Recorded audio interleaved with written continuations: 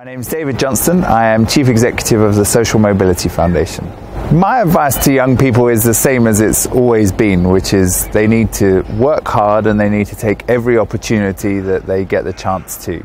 Everybody we meet who is successful at the Social Mobility Foundation has always said to us that it wasn't that they were just born with a lot of talents that they were lucky enough to have. It was that they worked really hard to make the most of the talent they did have, and every time there was an opportunity available, they took it. That's why they are where they are now. Today I've been here talking to students about the state of social mobility in the UK, looking at whose responsibility it is for the problem we have and what we can all do about it.